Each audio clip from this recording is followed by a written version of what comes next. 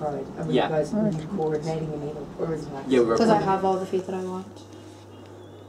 And I love like food and I love cooking, so I always just make myself snacks. Wait, what is it again? Okay, he's a 9, but he wears the same puffer jacket every single day and he refuses to take it off. So he's literally out with your mates and he's wearing this puffer jacket, just sitting there when everyone else is like, it's summer, like, I'm having a few drinks, and you don't know why he's wearing it, and you're like, why don't you take it off? He's like, I will in a bit. I will in a bit. I'd say it to him. I'd be like, why do you always wear the puffer jacket? You'd interrogate him And about then it. it would depend on his reaction to that, where if I could slag him about it, then it's fine. If he was really insecure, it was a real secret, but he goes, don't worry about it. Imagine if you ask him, he just like stands up and walks away. Let me think. What? Like imagine if you ask him, he just like stands up and walks away. Yeah. When someone's like he's a 10, do you think of a person? No. Yeah. Like no face comes to mind, is that what you Yeah, no, it does. Because I'm like, people who I think are like so extraordinarily good looking. You see, because that's the thing, when somebody's really, really good looking, you think sometimes you're like, oh, nothing could undermine that. These are the first things you're learning about the person. Like you know what I mean? 6, 7. 7 with the coat thing. Okay, he looks like Damon Albarn in the 90s. It's like, Then, if it was a nice puffer jacket, Okay, then I'll say like I didn't specify what sort of puffer yeah, I jacket. think that's too Yeah, harsh with the okay. puffer jacket. Some of them can be nice. Yeah, what if it's like a I think we're too sleeveless harsh. one? It's like really Because cool. it would be a thing if he came in, it would be funny almost like you're just going out with this guy for the first few It would times just and be- you're just like, yeah. and your mates are just being like, here, why is he always wearing the coat? And it's just a bit of a laugh. You can kind of slag him about it when he's not around, like, because you don't really know Yeah, what and the it story could be like an endearing thing or just like a little quirk he has. That's Yeah, it. It yeah. I makes just you think he feel had body safe. issues or something like that, and I'd be like, oh. Or like it just makes Yeah. you feel safe, if Yeah. you know what I mean. Yeah. So I'm gonna go for like a whopping 7. I just based on personal experience, like experience. Okay, all oh no. All of Okay, mine are anecdotes. he's a 9, but he has like Star Wars posters around his room. Because he loves Star Wars. Oh, That wouldn't bother me too much, to be honest. okay. That would be a whopping 4 for me because I just think it's so unattractive when people are That would be an ick. Like, that would actually be a straight away ick. I think it's Yeah, so but it unattractive. wouldn't bother me that much. Yeah. But you see, an ick is like end of story. Like, as in yeah. curtains. Yeah. Curtains. Curtains. Yeah. He's a 4, but he writes poetry and it's like the best poetry you've ever heard. Okay, an 8. 7 or an 8. 7. 7. I know someone like that. No, I wouldn't say he's a 4, but he's just a 4 for me because I find him really like unattractive. He's Okay, just fair. so the opposite of my type. The You know thing what I is mean? as well, some people don't care about looks. So that's actually a real fact. Some people... Who actually doesn't care about looks? So many people. Like, Well, I've seen like, so many super hot girls with these lads that are fucking ugly. Well, like they're 2s and the girl is like a 9, 10. Girls look like, girls are attracted to energy and how someone carries themselves, not how someone, because girls are just less wired to be just like look at, kind of less wired to be like less shallow. Yeah. So like guys would like look at a girl and be like, oh, she's so sexy, and then they'd be instantly attracted. Because we think things are cool, we like movement. Exactly, Moves their body exactly. and stuff. Like even on my boyfriend list, it's like he has a suave walk because that's what attracts me. Yeah. Like your man that I was seeing, I was so attracted to him because he had a suave walk. Yeah. And I would just think about his walk, and I was like, I want more. Yeah, that's And like even another guy, I remember we were at a pub, and he went like this.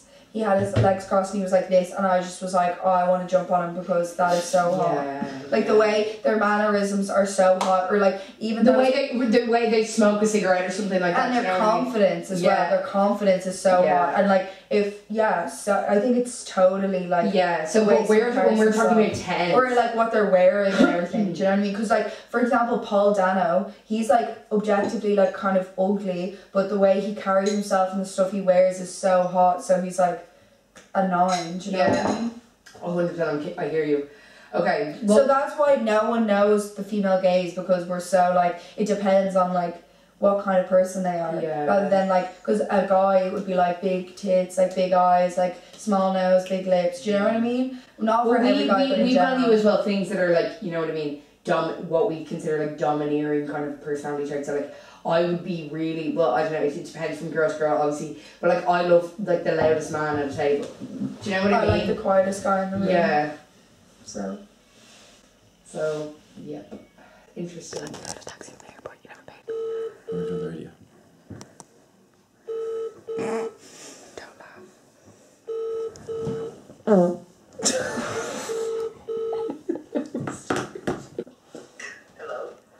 Hi, this is Sophia from Dublin City Airport Security. Hello, can you hear me? Yeah. Sorry, this is Sophia from Dublin City Airport Security. Is this Nicole Keeley? Yeah. So I just want to inform you that we have been replaying our security system and we have spotted you on our cameras with suspicious activity. Hello. What do I look like somebody? It's terrible. Ocean, can I have that lighter? Sally Rooney. Am I? Do your impression of your one? Of who? Of Sally Rooney. Of Connell, you mean? Yeah. Yeah. No, like you, Mia, you. Colin. It's terrible. It's very troubling. It's very troubling. It's very troubling. It's so stupid. I bet if we went to college together, you'd pretend not to know me. I would never pretend not to know you, Colin. So good. I'm so good at You it. actually So studied. It's such stupid writing. It is, yeah. For the It's so record, I stupid. love her so much, and I read everything she's written. Did you notice when I was think her recording? writing is so bad. It's so You haven't even stupid. read it, man. I just think it's so stupid. Man. Like I literally can't say anything. I think it's so Bag. Literally have like the thought police here. It's like 1984, guys. So that's the one, I think, in my personal opinion, I think Sally Rooney's an idiot and she doesn't know how to write. Well, who would you compare her to that? Like, who does like what she does better? Books overall are just stupid, like. Oh, so stupid. They're all Books just are so pretentious, stupid. like people just Yeah, pretend to read for the look of it, It's so like. stupid and like the characters are so bad and everything. All the characters are like the same. Like just watch authentic YouTube videos Exactly. on people's Like lives. Love Island is so much better. So much better. Well, like, yeah, in all seriousness, like, it must be so hard to like write characters who are so different from each other, though. Yeah, because you're writing about yourself. Yeah, like she says, like literally, like she feels that she is Connell. She feels like she is Marianne. She Yeah, feels she is obviously. Frances. Like, I would find it so hard to write a character who's different from myself. Yeah, me too. Like, polar opposite. You know what I mean? because Yeah. you wouldn't be able to write anyone in detail of someone else. No. I think it's probably really easy to write characters like in the past tense rather than like I was doing this and when I did. It would be more like I did this when I was this age and then I did this and then this rather than like I walked to the shop, I buy strawberries. You know what I mean? Like Yeah. I feel like it's much easier to do it in the past tense because. Do you know what I mean? Who's your favourite author? Like honestly, either Sally Rooney or Sylvia Plath. Isn't that really Do indie? this. Yeah, you need to stop listening to Sylvia Plath. That's fucking rough, like. I don't listen to Sylvia Plath. Or read or whatever the fuck. He's fuming. Yeah. No, but like I feel like people who are obsessed with Sylvia Plath, it's just like they just love the romanticising it, like Oh, yeah, of that's why like it's so depression toxic, because though. it's like put in such a beautiful way, so it Yeah, thinks it is exactly. beautiful, but it's Yeah. not. It's the dire like shit of it. Oh yeah, like intoxicated with madness, I'm in love with my sadness. Like that's one of her fucking lines. Yeah, it's just like no. But it's pretty though. But like I think like It's pretty, but you can't identify yourself with it or else you're fucked. like for me, like I've seen You can't mental attach illness yourself like with through it my or else you're whole fucked. side of Yeah, my of family, course. and you see how it destroys. But like it's not meant to be relationships healthy. Like not everything has to be healthy. You know? No, Like but like chocolate exists. you know? Yeah, but you have to acknowledge that it's unhealthy. 'Cause Yeah. I feel like I'm well people, aware. I feel like people romanticize things so much and normalize it so much that they don't even look at it anymore as something that's unhealthy. They look at it as like because they're so identified with it that it's like, oh, but like that's my life. And I you know what think mean? in and they the way bring the it into world their is lifestyle. now, it's like we need excuses for bad behaviour. So it's like we, instead of like trying to like discipline ourselves and look at the Exactly. bad things that we've done, Especially we're like, with oh well, men. I was depressed, so like my depression like has a thing to do with that. But like for me, I'm like the reason why I disappear like some weeks and I don't talk to anyone is because I know I'm not a nice person when I'm Exactly, really me really too, depressed. me too. So I'm like safeguarding myself so I don't do bad Same. actions or put loved ones through Same. that. That's like what the bell jar is about. Like she's a horrible person to so many people in her life because she's depressed. But like she doesn't even know that she is because like it's not talked about enough. Yeah, but you have to kind of And it's the recognise. confusion that her life is going so well, but she still feels so terrible. It really It's is. an good to excellent have a book, though. reason to why you're obviously being shitty, but then you have to like not be like, oh well, that's why I'm shitty. Well, that's just who I am. Yeah. You have to have you have to have the whatever to be Self-control like, and I need to self-awareness. change that. Yeah. You know what I mean? And that should be your motivation. I want to better myself because I don't want to be a shitty person. I want to better myself because I want to infiltrate the world with my joy. 100%. Do you know what I mean? And I think because the world's such a bad place that we kind of succumb to it and just like accept that things are bad and never going to be good. Exactly. But at the same time, like we are here and like you have to make some aspects of it good and want to enjoy some part of it. Yeah, exactly. Because if it's not good, well then what's the point? Well, then what the fuck's the point? And like you either choose to just not have a point and that's your choice, or it's just kind of like, right, well I'm going to continue on for a good bit more, but let's make part of it enjoyable so it's worth the time. Exactly. Do you know that kind of way? Yeah. Don't know Well, if that any made that I really sense, liked, but like, you really liked, both of us really liked that thing that she said in that interview about like how like this idea that you can like improve yourself and you're a sustainable person on your own is complete fiction, and that like this idea that you can just kind of quarantine yourself from the real world and like have self-love and stuff like that is entirely bullshit in my opinion. Like other people are literally the only source of happiness you can really get in some ways, but like you always talk about how happiness is inside yourself, like God is inside you and all that kind of stuff, and I agree to a certain extent, but like also I think like without other meaningful relationships in your life, what the fuck are you doing? Yeah, I feel like they can help you access those parts of yourself, but at the end of the day, you're not going to connect with people if you're not in the right headspace. Yeah. You're not going to be able to connect with other people if you don't make the change within yourself and access that joy within yourself. You're not going to. It completely depends on your perspective of the world, how you connect with other people, and how you enjoy your life. So I feel like it's when people are like, "Oh, you don't need anyone else," that's kind of bullshit. But like, it's like at the end of the day, it's a necessity to be able to be by yourself and to be able to be alone and not overly depend on other people. It's just balance within everything. But she's also saying that like even if you like fucking lock yourself in your room and stuff like that and never talk to anybody, you're still dependent on other people. Like some people have to farm the food that you eat. Some people have to pick the cotton on the clothes of your back. But like we're essentially, and ignoring that is an entirely like classist style. But who do you think ignores that? I think most people do.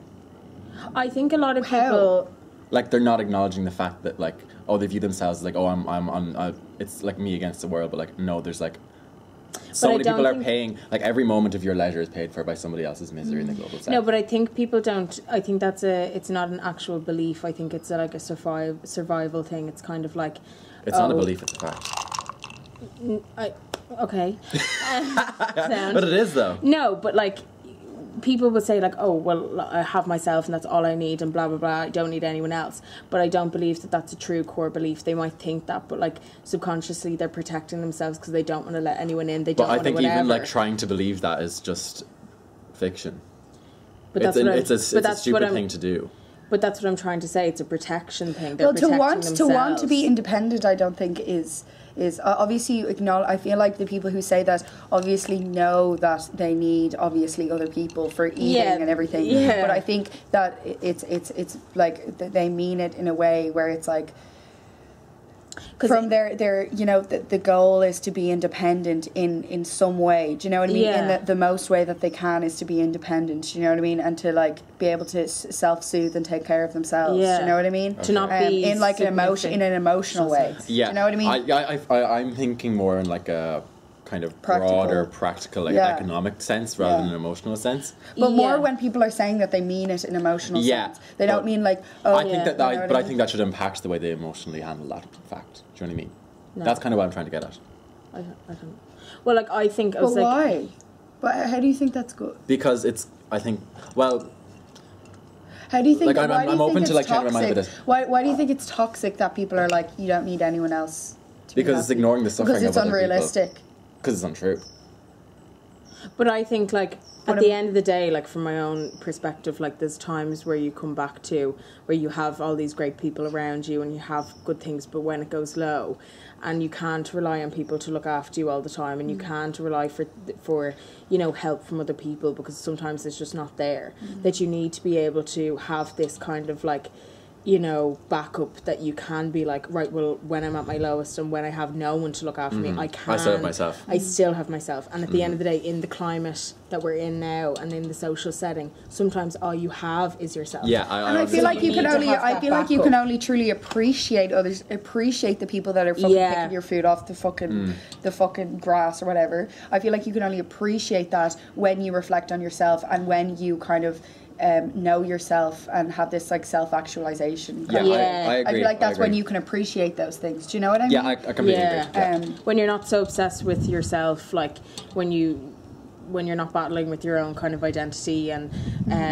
you know where you stand in the world and who you know what's and important, things like that, and you know what's you're important. able to comprehend like what is all around you and what do people do for you. And I feel like it's important that we keep going, oh, you only need yourself. I don't think that's toxic. I think sometimes it's unrealistic because then you feel like, especially with romance, we're always really against it and like, oh, you should only need yourself, you should only be happy. I feel like that's unrealistic because we naturally want a partner. We naturally want we're to fall in love. beings. But like, you know what I mean? It takes a village to raise a child. Completely. Yeah, exactly. You know, so like we need other people to, exactly. you know, sometimes you just need, like we always come back to needing someone, and sometimes we're in the predicaments where we don't have like anyone. Loneliness is probably like love. one of the most natural feelings in the world. And codependency is the biggest addiction that we all have. Hugely. Do you know what I mean? It's the addiction that we all have. But I think that's society's issue at the minute. It's like we're kind of like nuclear families that like, I don't know if that's the actual term, but like Mum, families dad, who mum and dad kids, and 2.5 kids, but they've moved away from their extended family and they're like independent and they have a few friends, but they're just children. I think it's hard because you're lacking community, and we've been grown up like from the beginning. We needed Oh, community because we didn't have. So that's how we humans didn't have got as shops far as where we also could buy it's things like and- well, I'm going to get really deep here, but in my belief is that everyone is one. So it's like you know what I mean? So it's kind of like you only need yourself, you only need God, but you are everyone. Do you know what I mean? So like you only need, if you can like love yourself and appreciate yourself and kind of realize where you come from and who you are, which is who you are is everyone else, because we're all so connected, that then you can kind of love other people. Do you know what I mean? And recognize yourself and other people, because if you love yourself and you are only dependent on yourself, then you're able to kind of have a healthy dependency on other people and recognize yourself and other people and truly love other people unconditionally, not for what they give you, but for what they are. Do you know what I mean? Yeah, exactly. And I feel like what you're saying I feel like when you're on your own, you're excluded from other people, you feel lonely, so it's just the natural thing of like, well, I'm the only one that feels this way, or no one feels the same as me. But then it's because you're isolated from society and it's from like the greater like companionship. Well, that's of other also people. just a symptom of depression, to make you feel like you're the only person who feels this way ever. Yeah, true, but I think that comes from like so. like loneliness and isolation and things like that. But then when you're with like-minded people and people that you actually feel comfortable with and at one with, because I feel like a lot of people like obviously don't get on with their families and can never feel comfortable or understood like from their early childhood and things like that, and then when they get older they find people that actually understand them, and then they start to realise then, oh, I'm not the only one that feels this way, or meet people, oh, they had a similar experience to me, I'm not the only one that has suffered this way. So it's kind of like then you feel more with people and feel more connected to other beings, and then you can start respecting people and understanding people and loving others as much as you should, and kind of and also with that thing of needing other people as well, it's like, even I was saying this in my last video, it's like you have to acknowledge that, for example, if you have your friends and or you have a boyfriend, a girlfriend, and you're like, they make me feel like this. It's recognizing that at the end of the day, that person is not what brought you this feeling. You brought that feeling because it's inside of you. That means you can feel that whenever you want, because it's inside of you. It's not in the other person. But I feel like a lot of people go, this person brings me this, this person brings me this, which is good because they actually do. But at the end of the day, it's inside of you, and other people, can spark anything inside of you. But there's other ways of sparking that feeling inside of you. Do you know what I mean? I think that's kind of, I find that, like, I understand what you're saying, but like I also find it hard to believe, to imagine that like people could, like, someone could do something to me, but like I'm in control of my own reaction. You are.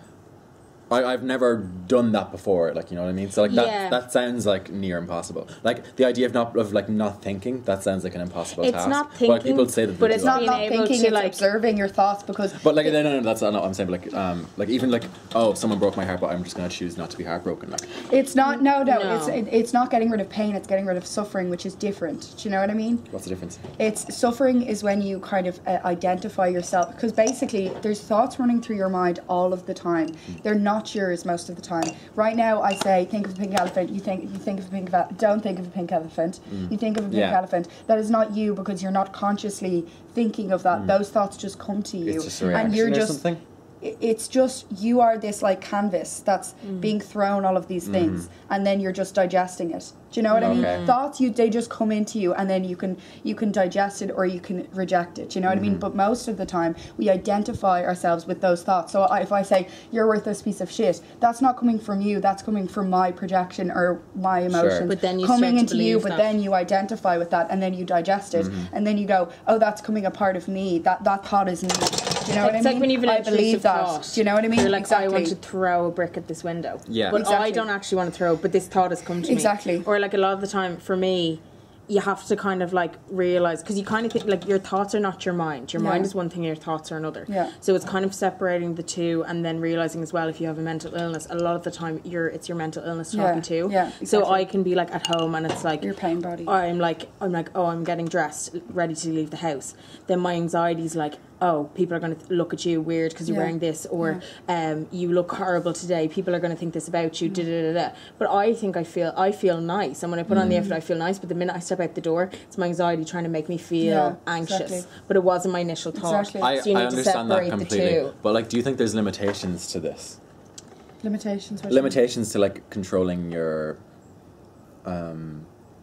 identification with the projections of other people's emotions? Or what are the because basically, like, I think what has helped me is that just acknowledging that everything is made up, and nothing is actually real except for love. So like everything is made up, like and you can see that from the insanity of the thoughts that come to you, where it's like, I'll be walking down the street, and if a car drives past me, I go, that car is going to drive into me. That's an insane thought. Or going, I'm embarrassed to have an umbrella because everyone's going to think I'm a weirdo, and that means that I'm not lovable. That is an insane thought. Yeah. That is not real. And most of the thoughts that come to us are like that. They're insane. But then because we identify with them, that then it affects our behavior and stuff like that. But if you sit with yourself in quietness and observe your thoughts, you will recognize yourself, because you are the observer behind those thoughts. You're the canvas behind those thoughts, and then you'll recognize yourself, which is that being behind, which is love. Do you know what I mean? And that is truly who you are. And it's like, it's obviously not easy. Obviously, all of us are like fucking that have so much self-esteem issues, and it's all made up. Do you know what I mean? Because it's usually as well, I'm assuming that they're thinking about they think that this is about me as well. We're assuming things all the time. We're trying to guess what other people are thinking, which is also nothing to do with them as well. But if we recognize, if you like take even like yoga, meditation, it's like you feel this feeling, and then it feels like you're coming home, and you're home, because you have space in your mind. We're all just space, and there's things filling this space. This space in the world, everything here is just filling a space, but the space behind it is actually what it actually is, and that's all of us behind it. It's hard to explain, but I think all of us are just the space. We're just the space. We're the space in which things exist in. We're like a sponge. We absorb things so easily. Exactly. And our brain. That's such a beautiful way of looking at the world. But I think, from my perspective, to start off by trying to break down those beliefs and barriers that you've been trained to believe, like, about yourself and your self-esteem and everything, you kind of have to be like, if something happens, or like I started off and I was like, when I was leaving the house, and I was like, everyone's going to think you're ugly, everyone hates you, blah blah. Catching it doesn't make sense. Catching the thoughts, and just focusing on that one thought, and then relaying it back.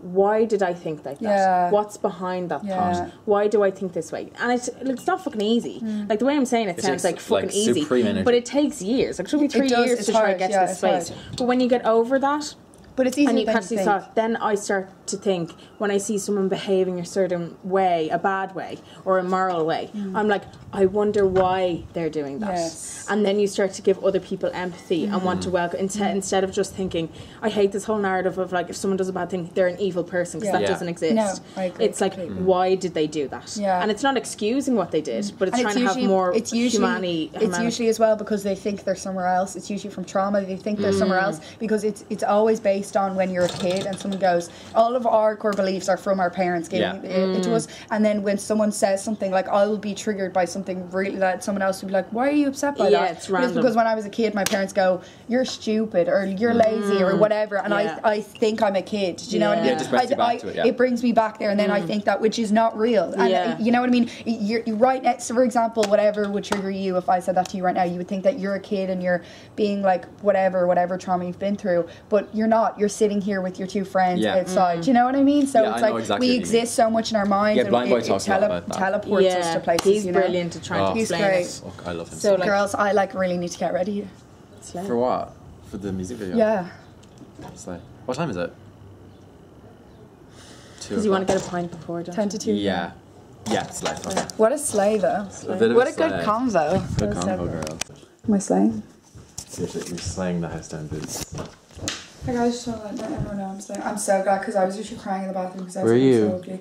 But then it was just because, you know, when you dress feminine, you're like, I just want to dress masculine. Yeah, I completely get that. Because like I can't wear makeup when I have roots, or else it looks really bad. It looks really weird with my eyebrows. So I have to wear no makeup, if you know what I mean. Okay.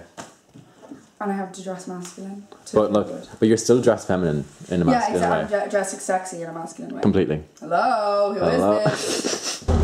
No, I have such a good video on my camera roll from like years ago of like all these crows that are like in a...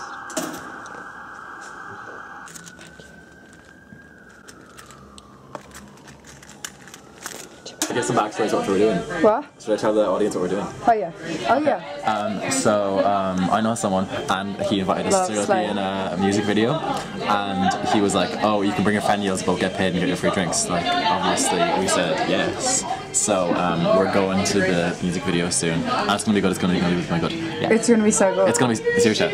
Like, it's gonna be so good. Like, we're gonna both slay, and everyone's gonna go, "Oh my god, they're the hottest people in the room." 100%. We weren't expecting how hot they were. And we did like, I literally like fucking prophesized this because I'm literally magic, and we, like, I decided I saw the church and I was like, oh, let's go there, and we lit a candle each and we prayed, and it was so fucking It was so lovely. good. It was so spiritual and It was amazing. so nice. Like, that's one of my favorite moments with you, 100%. Yeah, same. Oh, 100%. Yeah, so good. And like, I felt so connected to you. I felt like we were talking to each other. Yes, completely. Do you know what I mean? I thought I was just communicating with, like, I held her hand when I did because I'm really romantic. And so cute.